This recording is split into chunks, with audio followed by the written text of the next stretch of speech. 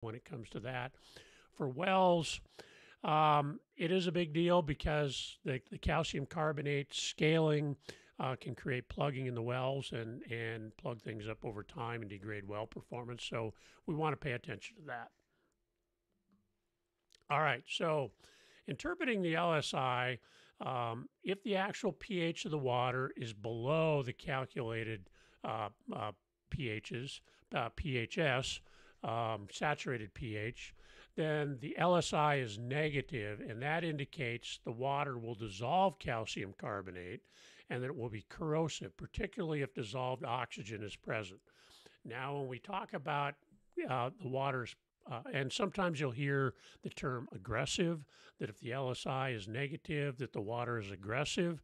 And what that means really is not necessarily corrosion per se, but the fact that you don't have a protective coating, and people consider the calcium carbonate, a little sheen of that on there to be protective of the bare steel. You're not going to get that if your LSI is significantly negative. So that's really where the corrosion comes in. It's aggressive.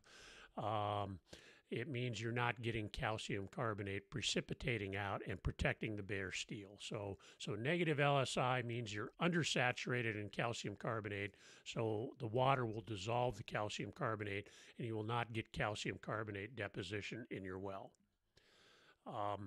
If the actual pH of the water is higher than the calculated PHS, the LSI is positive, indicating that calcium carbonate incrustations scaling will occur. So your water is oversaturated with calcium carbonate, so it will start to precipitate out, and this is where you can develop significant mineral incrustations that can create plugging in the wells.